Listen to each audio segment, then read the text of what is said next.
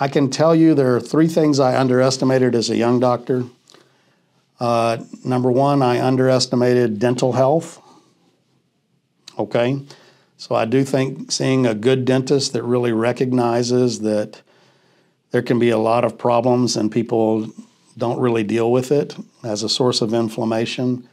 I underestimated the power of the uterus on women, and when it's inflamed, how it can really affect them. And it's probably because I was a man and didn't really think about it the right way.